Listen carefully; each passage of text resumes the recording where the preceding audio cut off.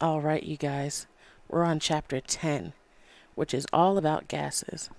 This is the final chapter of material for Chem 103.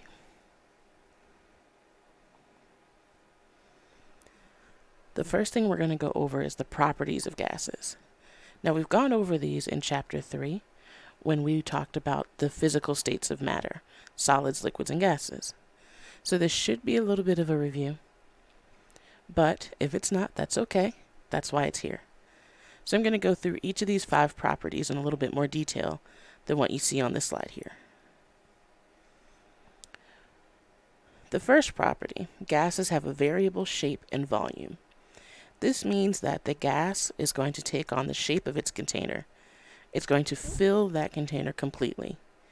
If the container changes its shape, then the gas is going to change its shape as well. So it will accommodate whatever shape and volume its container is in. Property number 2, gases expand uniformly. So when that gas is adjusting its shape and volume to fit its container, that gas expands uniformly. You're not going to have pockets of concentrated gas in one corner and no gas in another. No. All of the gas particles are going to be kind of evenly distributed across the entire volume. And as that volume increases or expands, so will the gas. Gases also compress uniformly. So if the volume of the gas decreases, when the container volume decreases, you're going to have, again, uniform gas molecules all over the place, no pockets of gas. If you reduce the volume enough, the gas will liquefy. The fourth property, gases have a low density. Just to give you a little bit of reference, the density of air is 0.001 grams per milliliter.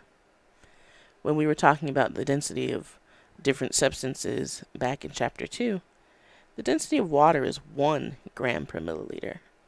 So definitely a big difference between gas and liquid. What this really means is that all the particles are spaced really far apart. And the last property is that gases mix uniformly with other gases in the same container. So let's say you just had a container of air, right? Air is a mixture of gases. It's got oxygen, nitrogen, hydrogen, carbon dioxide, all kinds of things in it. And all of those gases are mixed together, and they are distributed evenly. So that means a mixture of gases in a sealed container will form a homogeneous mixture, which again, homogeneous mixture, that's another term from chapter 3. So if that doesn't make sense, if you don't remember what that is, go back to your chapter 3 notes or go back to the chapter 3 lecture where we talked about mixtures and compounds and things of that nature. Moving on to gas pressure.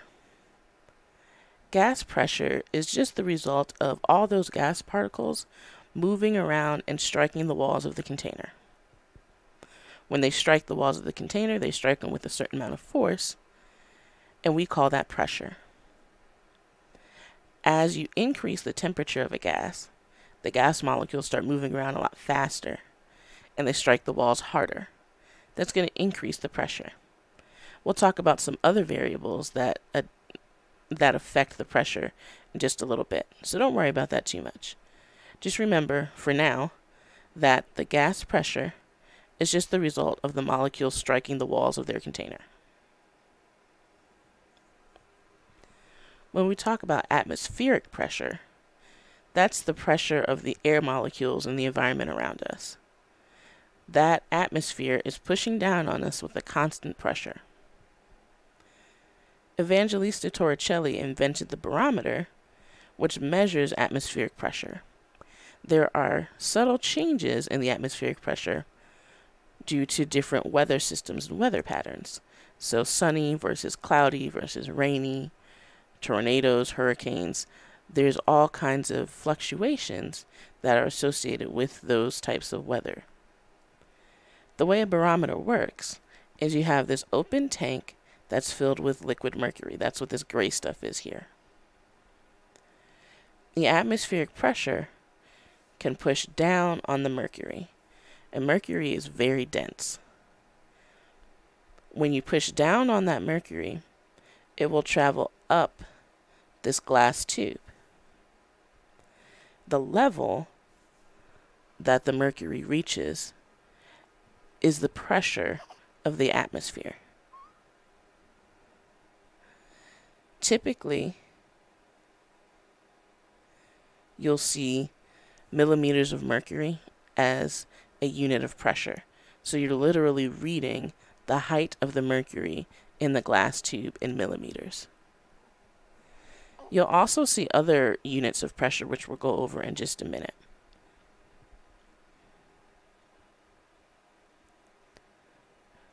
But I want you to know for now that two of the kind of the big units we'll be using in this class are millimeters of mercury and atmospheres. 760 millimeters of mercury is equal to 1 atmosphere. This table has all other types of units of gas pressure. Again, ATM or atmosphere, we're definitely going to be dealing with that.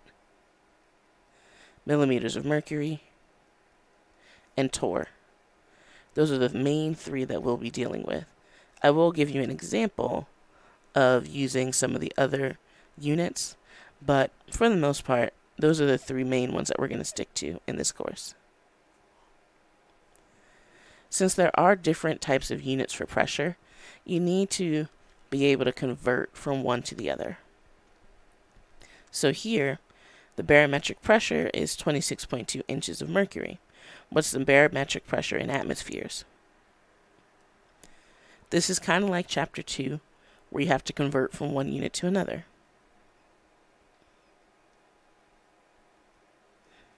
We have inches of mercury, and we're trying to figure out how many atmospheres. You don't need to memorize that table. I'll give you the unit equations so that you don't have to memorize, how many millimeters of mercury are in 1 atmosphere or anything like that.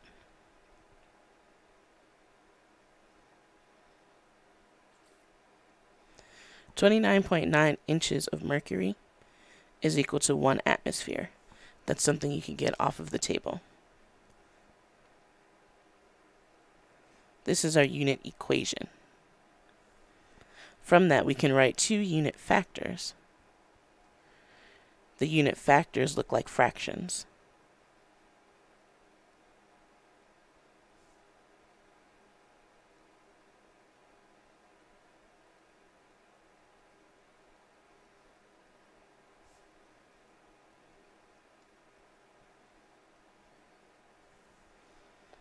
From here, we need to decide which one of these unit factors is going to get us from inches of mercury to atmospheres. Well, we have to cancel out inches of mercury, so that means we need to use a unit factor with that on the bottom.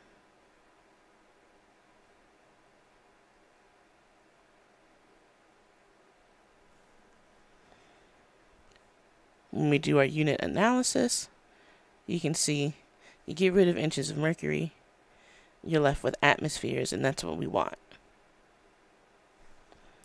After you do the math, you should get 0.876 atmospheres, which is 3 sig figs here. So don't forget about your sig figs. And don't forget your units. Units are very, very important. We'll do more practice with pressure conversions in class. So we covered what pressure is. We talked about atmospheric pressure specifically. Now we'll talk about the variables that can affect gas pressure. We touched on one of them, but we're going to go a little bit deeper. We're going to talk about the volume of the container, the temperature of the gas, and the number of molecules of gas in the container, and how they can all affect gas pressure. First, we'll tackle volume. When the volume of a container decreases, the gas molecules are going to collide with the container more often. That means the pressure is going to increase. I like to write this using shorthand because it makes it a little bit clearer for me. So hopefully it helps with you. So if you decrease the volume, that leads to an increase in pressure. When the volume increases, there's more space between those gas molecules. So they're going to collide with the container less often because there's more space for them to roam freely, right? So that means the pressure is going to decrease. Increase the volume leads to a decrease in pressure. So this is an indirect or an inverse relationship, which means if you have one increase, the other is going to decrease and vice versa.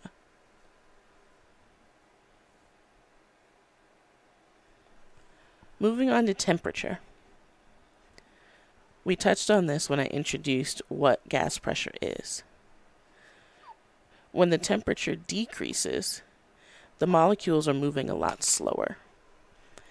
So that means they're going to hit the walls with less force, and they're going to hit the walls less often. So the pressure is going to decrease too.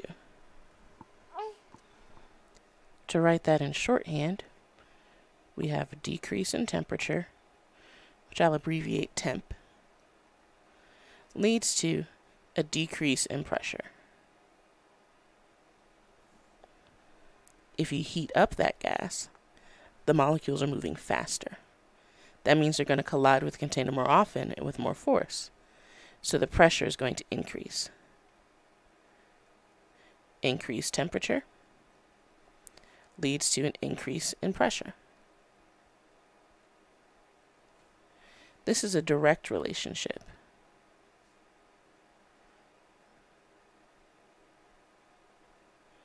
Whatever you do to one variable, same thing happens to the other. So increase the temperature, increase the pressure.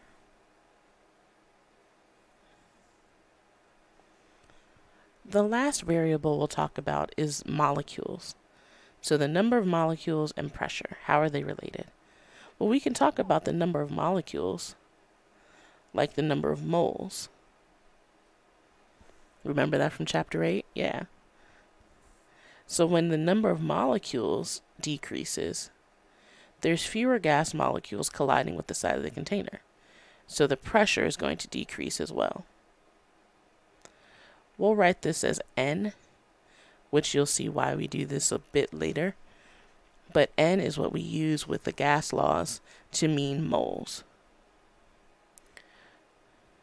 When that number decreases, it leads to a decrease in pressure. But let's say you have a container that's hooked up to some kind of a gas tank, and you can add more molecules in. Well, as you increase the number of molecules, there's more molecules colliding with the side of the container. So the pressure is going to increase. Increase N leads to an increase in pressure. This is another direct relationship.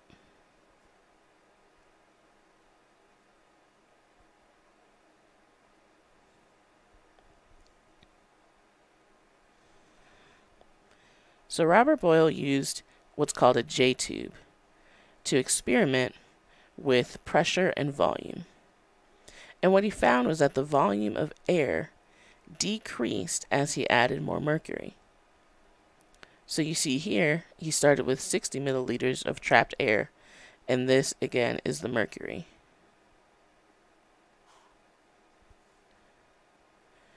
If you increase the amount of mercury, then you're going to decrease the amount of trapped gas. He also noticed that when he decreased the volume by half, the pressure doubled.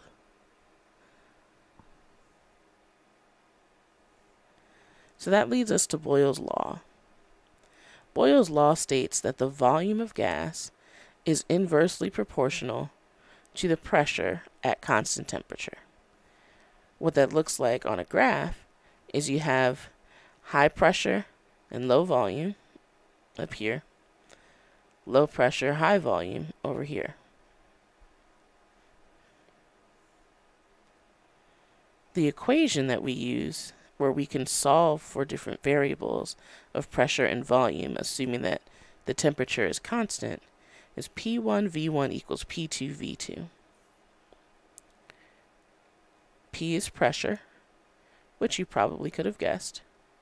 V is volume. You also could have guessed that. The subscripts here, the ones, think of those as the initial conditions of the gas. And the twos are the final conditions.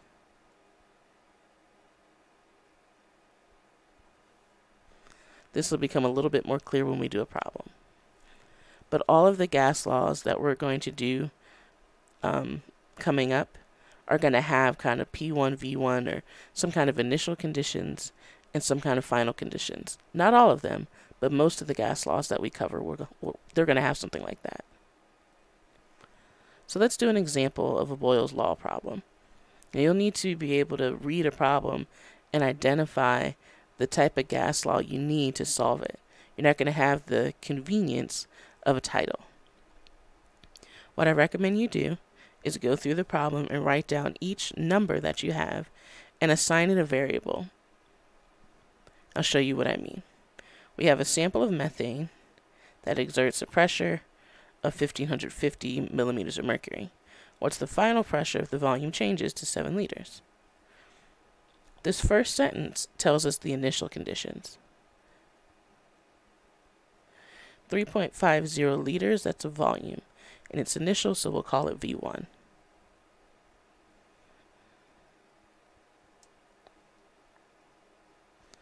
(1550 millimeters of mercury), that's a pressure. And it's an initial condition, so we'll call it P1. What is the final pressure if the volume changes to 7 liters? Well, 7 liters sounds like our final condition, and we don't know what the final pressure is. Since what we're given is pressures and volumes, that must mean Boyle's law.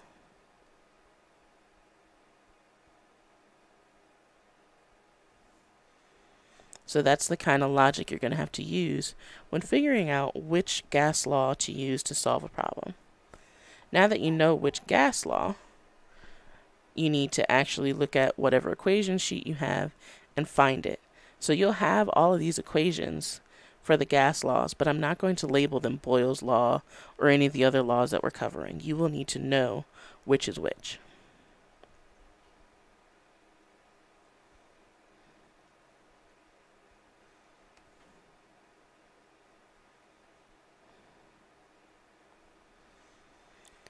Here we're solving for P2. That means you're going to divide both sides by V2.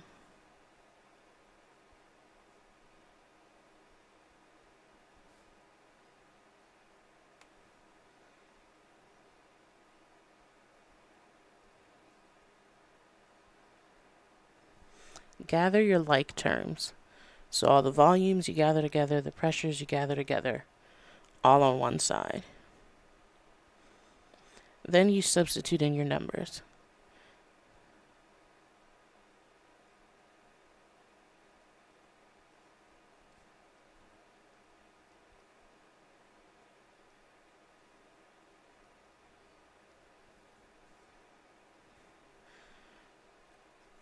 The units for volume cancel, and you're left with your units for pressure. So when you're doing these, don't forget to include units. That you will lose points if you don't have units. If you do the math, you get 775 millimeters of mercury. If we think about it, we can kind of reason whether or not the pressure should increase or decrease based on what we know about the relationship between pressure and volume.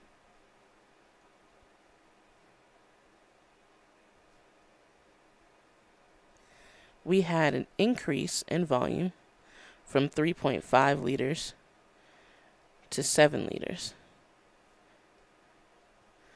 That means that we should have a decrease in our pressure because they're inversely proportional.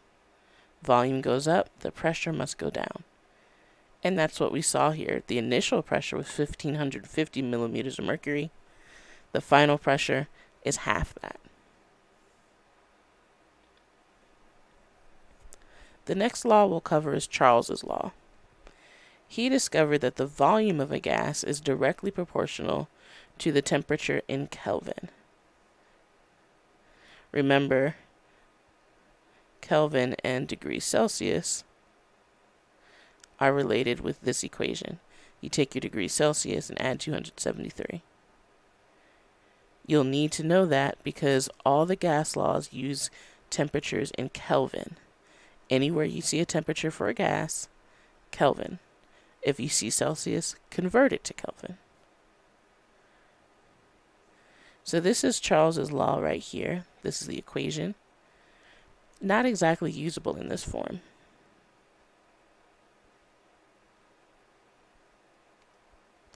What you need to do first is cross multiply.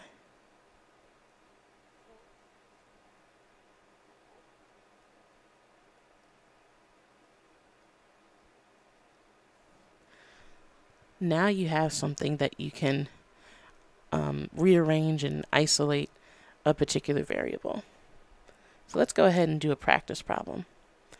But first, and I don't know why I always forget that this slide is here. It's like my brain blocks it out. This is just an illustration of Charles's law. So if you have a balloon and you drip some liquid nitrogen on it, you're going to rapidly decrease the temperature of the gas inside. That's going to cause the volume of the balloon to shrink. I don't recommend playing with liquid nitrogen because it can be dangerous, but it's kind of cool, so maybe watch a video. So here's the problem that I was threatening. We have a 132-liter helium balloon that is heated from 20 degrees Celsius to 40 degrees Celsius. What is the final volume if we keep the pressure constant? First step is always to assign your variables.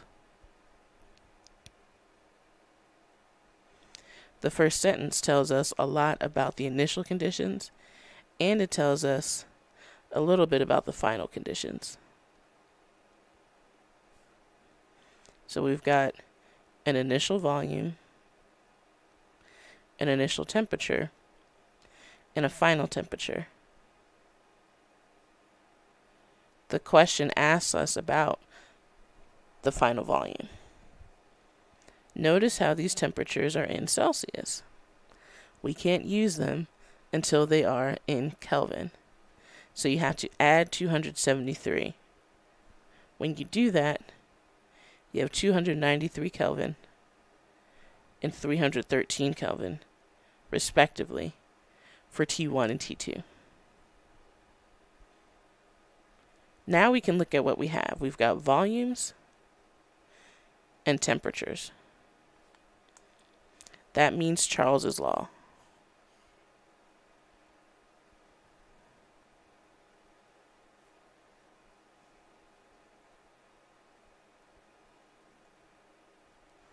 Remember that you have to cross multiply first.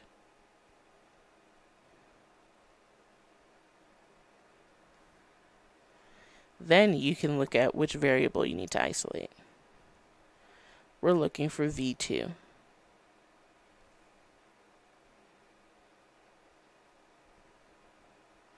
Divide both sides by T1.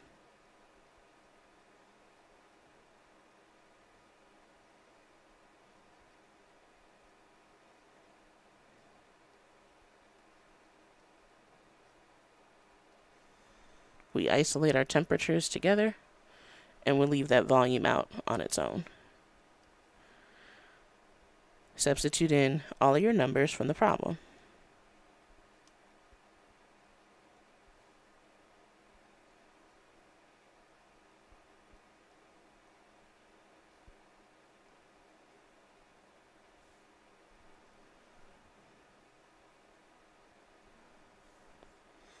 When you do the math, you should get 141 liters. Let's double check that with our logic.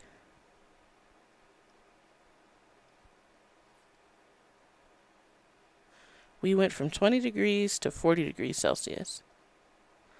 So that's an increase in temperature. That means we should expect an increase in volume as well. And that's what we see. 141 liters is bigger than 132 liters.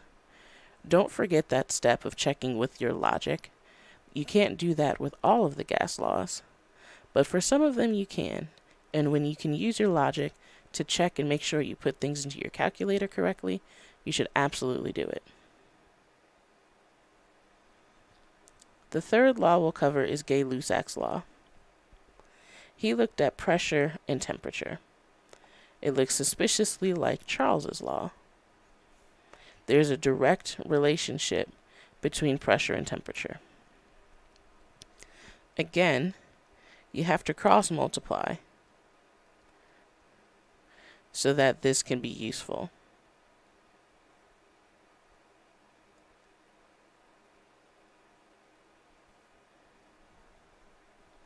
Let's try a problem. A steel container of nitrous oxide at 10.4 atmospheres is cooled from 33 degrees Celsius to negative 28 degrees Celsius.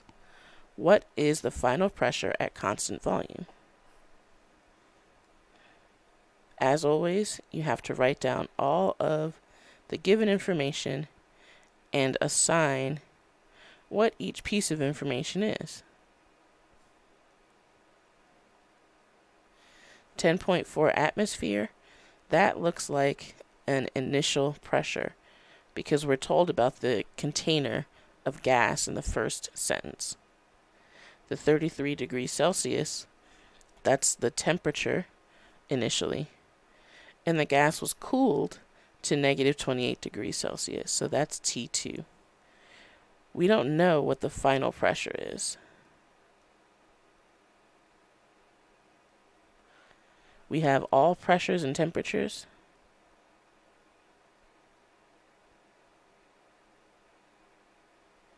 So that means Gay-Lussac's law.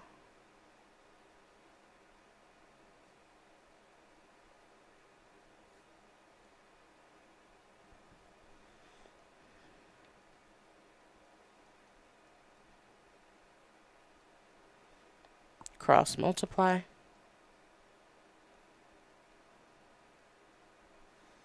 Now we're ready to isolate a variable. We need to find P2.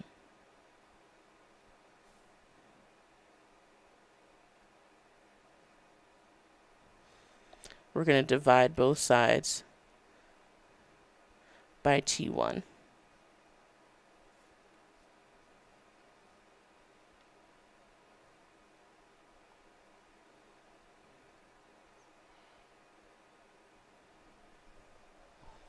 And there you have it. That's the equation for P2. Substitute in your numbers. And don't forget, if you have degrees Celsius, you have to convert to Kelvin. So you add 273 to each of these. Now you're ready to rock and roll. I just said ready to rock and roll. I don't know what's wrong with my brain today. That's certainly not something I normally say.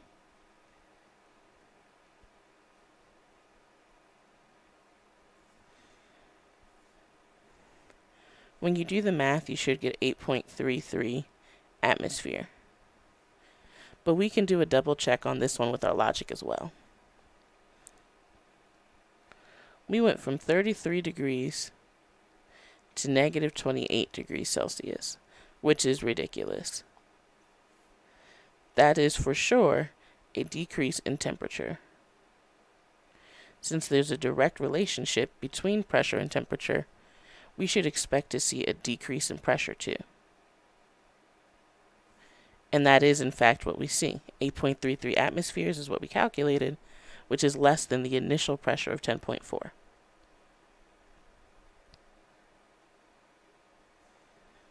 We can combine all three of those gas laws to obtain the combined gas law. I know, very original name. You have to cross multiply to make this useful, and I'll show you how to solve for a couple of variables so you see what I mean.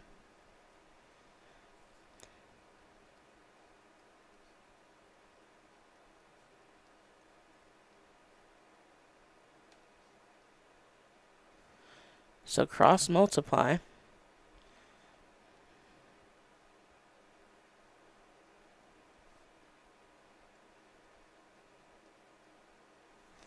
Then you can isolate whatever variable you need.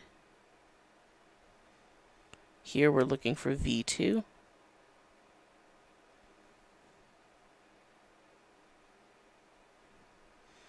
So we divide both sides by P2 T1.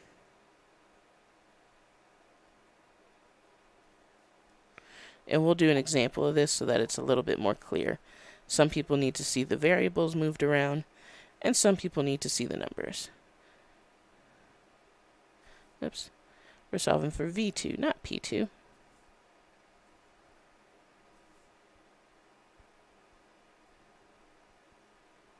There.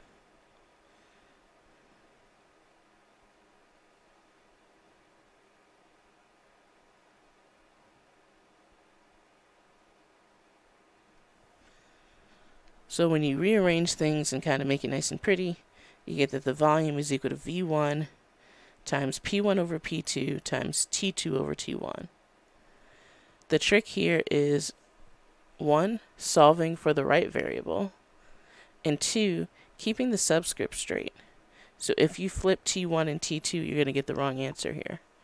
So your bookkeeping skills need to be on point. Let's try another one.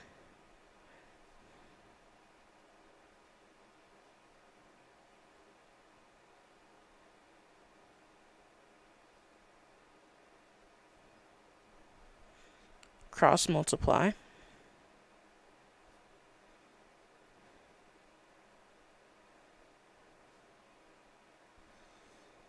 And this time, we're looking for T2.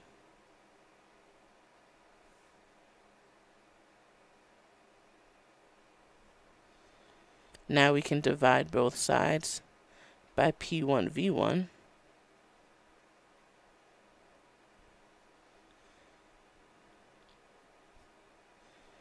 Pull out that temperature and group together the pressures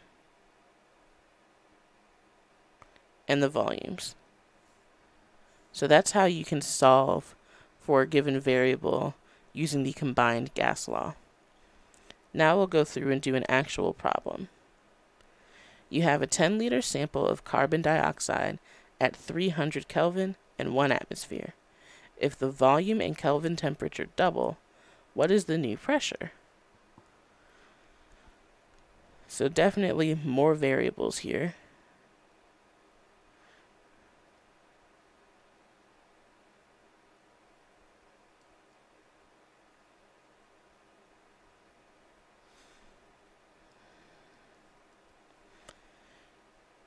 So let's start with the specific numbers that were given in the problem. We've got an initial volume, an initial temperature, and an initial pressure. If the volume and Kelvin temperature double, well, that means 20 liters for V2 and 600 Kelvin for T2. What is the new pressure? no idea. We need to use the combined gas law. When you see pressure, temperature, and volume, you have to use the combined gas law.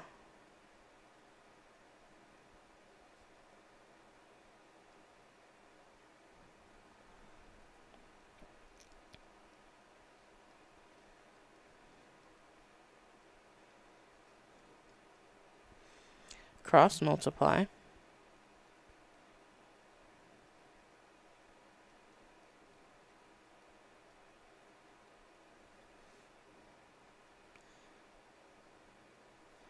And we're solving for P2 this time. Oops. Divide by V2 T1 on both sides.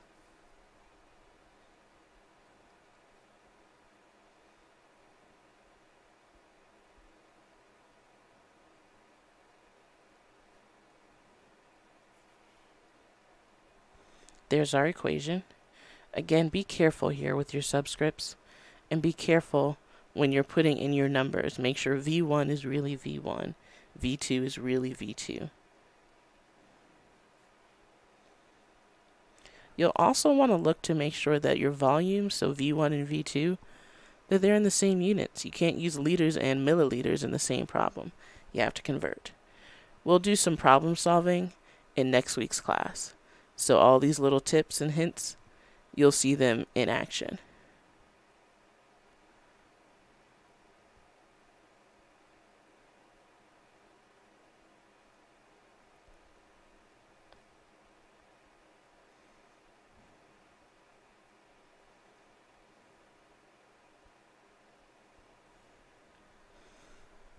So that's what we're doing for the math. And it turns out the new pressure ain't really that new. The pressure stays the same. Okay? This is one of those problems where you can't really guess. You can't really use logic with the combined gas law. You don't know which variable is going to come out on top in terms of governing the changes that you see in the pressure or the volume or the temperature. So you have to be very careful, use your calculator, and don't forget your units.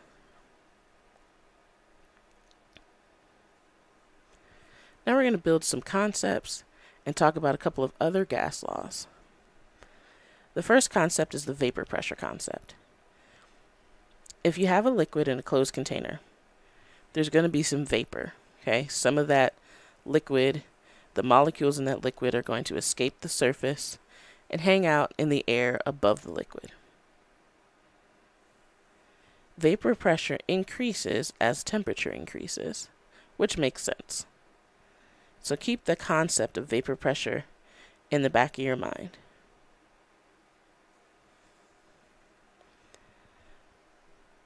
Now we'll talk about Dalton's law of partial pressures.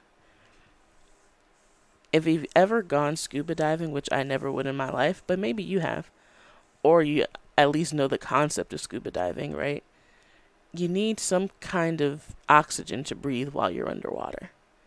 Unless you're a fish. Then you can just take it out of the water. But we're not fish, we're people. So we need to bring our oxygen with us. And oftentimes you'll see a mixture of gases. It's not just straight up oxygen, but you'll see a mixture of oxygen gas, nitrogen gas, and helium for your breathing tank. It's the gas that you breathe in while you're scuba diving. If we wanted to know the total pressure of the gases inside of that tank, Dalton's law says that we would just add together the individual pressures of each of the gases. So the PT, or P total, would be the pressure exerted by the oxygen gas plus the pressure exerted by the nitrogen gas plus the pressure exerted by the helium. You can do this for any mixture of gases. Here's a sample problem. It's very, very simple. We'll do some slightly more complex problems in class next week. Let's say we've got a sample of noble gases with helium, neon, argon, and krypton. If the partial pressure of helium is 125 millimeters of mercury, neon is 45, argon is 158, and krypton is 17, what is the total pressure of the sample? Well, the total pressure is going to be equal to the partial pressure, the sum of the partial pressures of all of these. The helium, the neon, the argon, and the krypton.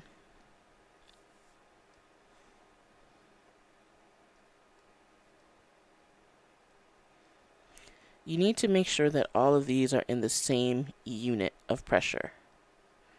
So if one of them was in atmospheres, you'd have to convert that to millimeters of mercury. We'll do something like that next week.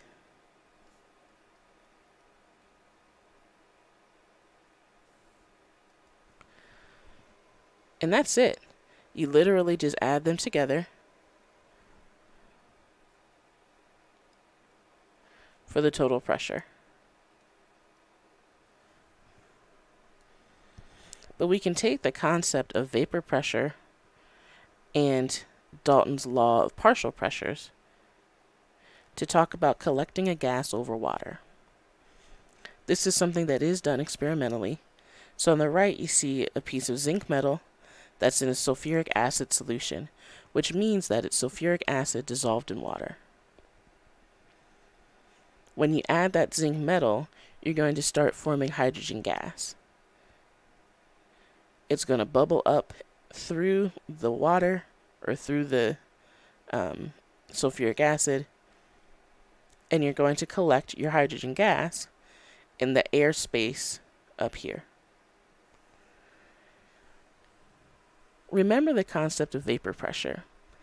If you have a liquid in a closed container, or at least partially closed, in the case of this graduated cylinder, you're going to collect vapor. There's water in the sulfuric acid, so there's more than just hydrogen gas here. There's water vapor as well. This gas sample is what's called wet gas because it's got what we're interested in, the hydrogen gas, and water vapor.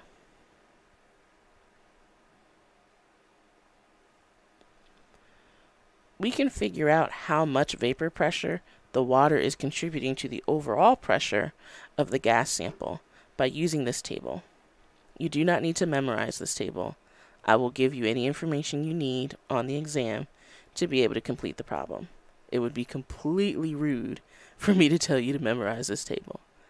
What we have is starting at 5 degrees Celsius and ending at 100 degrees Celsius, what the pressure of water is at a given temperature in millimeters of mercury. So at 5 degrees, it's 6.5. At 100 degrees, it's 760, which is convenient because this is the boiling point of water.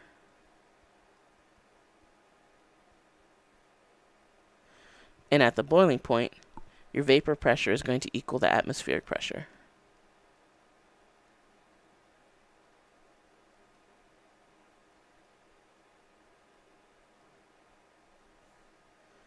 So this table will definitely help you. And again, you do not need to memorize it, just know how to use it.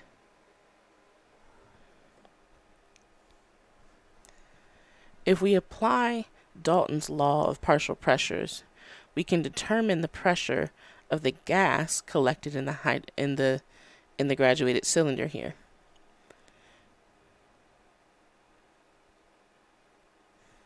Because we have the pressure from the hydrogen gas plus the pressure from the water vapor. If what we're looking for is this, and we're given the total pressure, and we can look up the water vapor on that table, that means the only thing that we don't know is the pressure of the hydrogen gas.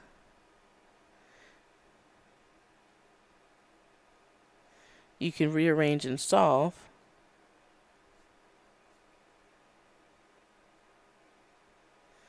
and this is the equation that's going to help you find the partial pressure of hydrogen gas. So let's put some numbers to it. Numbers always help me. Let's say we're collecting a sample of hydrogen gas over 20 degrees Celsius water. The atmospheric pressure is 755 millimeters of mercury. What is the pressure exerted by the hydrogen gas in the cylinder? Couple of things. This pressure here, the atmospheric pressure, that's telling us the total pressure.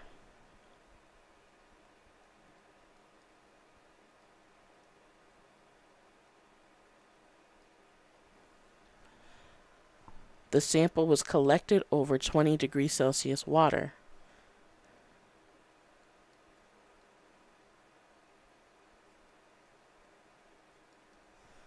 You have to look up on that chart what the vapor pressure is.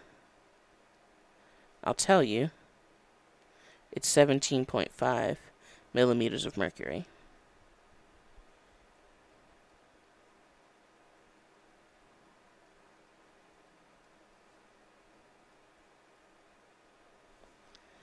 We have our total pressure is equal to the sum of the pressures of the hydrogen gas and the water vapor. If we subtract the pressure from the water vapor from the total pressure, we should get the pressure of just the hydrogen gas.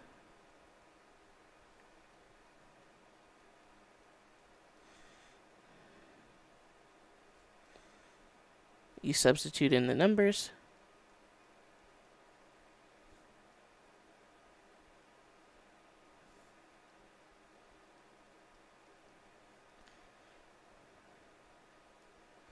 And there you go. But wait, we just did subtraction. And in order for us to do sig figs, we have to take into account the number of decimal places each of these numbers has. So by lining up your numbers,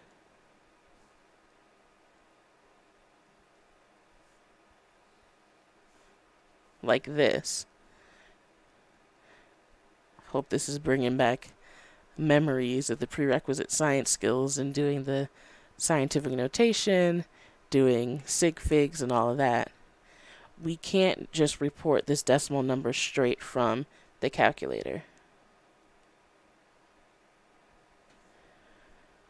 The last digit that we can hold on to is in the ones place. So we have to look to the right to see whether or not we round it up or stay the same. It's a 5, so we're going to round up.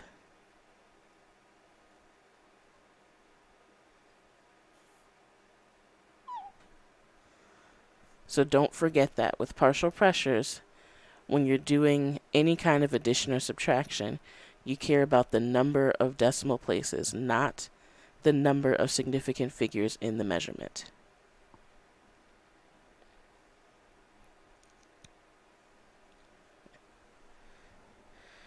Now we're going to do some more concepts, and then we'll end with one final gas law.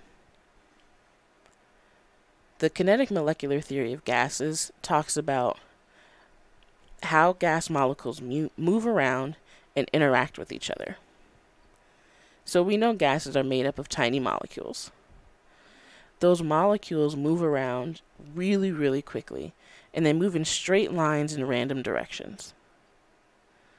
When the molecules pass by each other, they don't have any kind of attraction for one another. It also means that they have no repulsion either. So they don't push each other away, they don't bring each other in, they just kind of keep going. They don't interact with each other.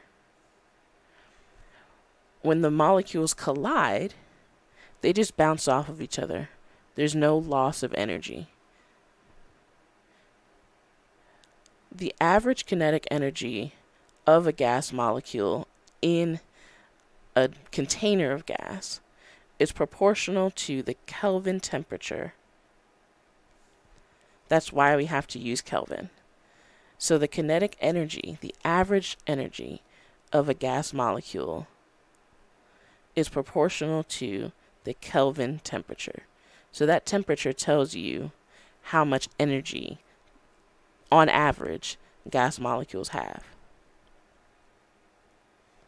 You'll need to understand these in a way that you can answer multiple choice questions about them. So recognize, is this one of the pieces of the kinetic molecular theory or not, or fill in the word here, that kind of thing. Nothing too heavy.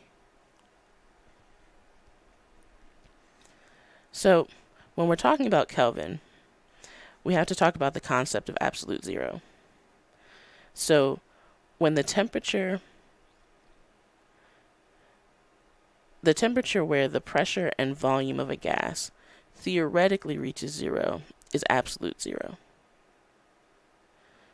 So if you were to extrapolate a graph where you're measuring the temperature and volume of a gas all the way back to when both of those things, where the volume is zero, then the temperature would be negative 273 degrees Celsius or 0 Kelvin.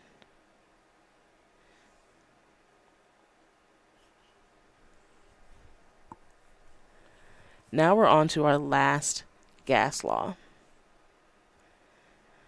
We talked about how the pressure of a gas is inversely proportional to the volume, and it's directly proportional to the number of molecules of gas and the temperature. One way to write that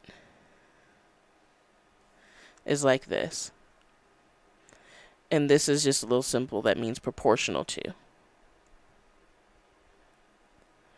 You can introduce a constant, which we use R, so that you can equate the pressure to the number of moles of gas, the temperature, and the volume.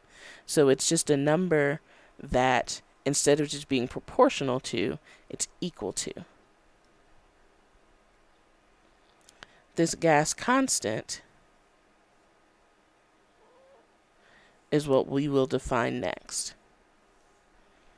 So you can rearrange the equation to get the ideal gas law, which you may have seen if you've taken chemistry before.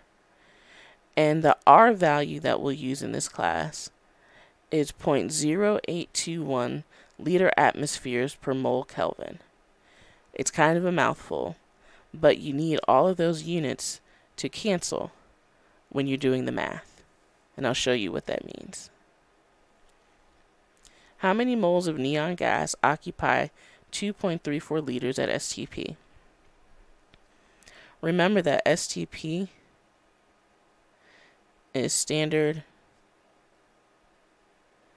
temperature and pressure, where the temperature is 0 degrees Celsius and the pressure is 1 atmosphere. 0 degrees Celsius is the same as 273 Kelvin. So that's from chapter 8. You'll need to know those conditions for standard temperature and pressure.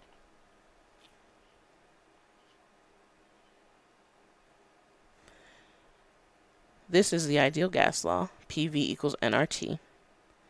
This is the only law that we have that also accounts for the number of moles of gas. So anytime you see something asking about moles and gas, you're going to have to use the ideal gas law at some point. Let's write out what we have. So we know our volume is 2.34 liters. We have 273 Kelvin as our temperature. 1 atmosphere as our pressure. And that R constant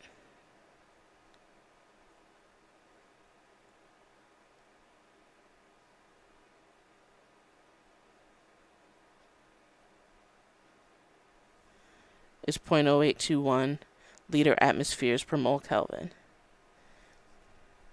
word to the wise, when we're dealing with the ideal gas law, for the purposes of our class, the pressure must be in atmospheres. Otherwise, you have to use a different R constant that has different pressure units. We're not introducing that here. Your volume must be in liters. You will have to convert if it's in milliliters. Now, with those two caveats, let's continue. We're trying to figure out how many moles. Moles are N.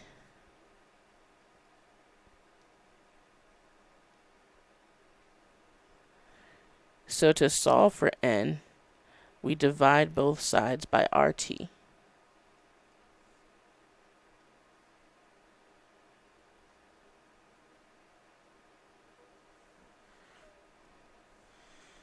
Then we substitute in the numbers.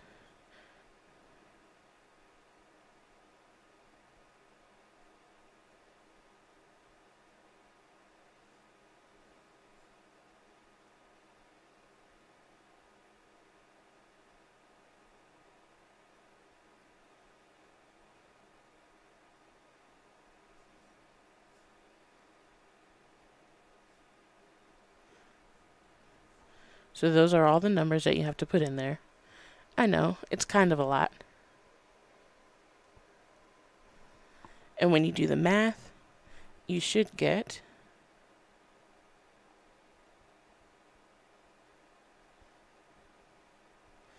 0.104 moles.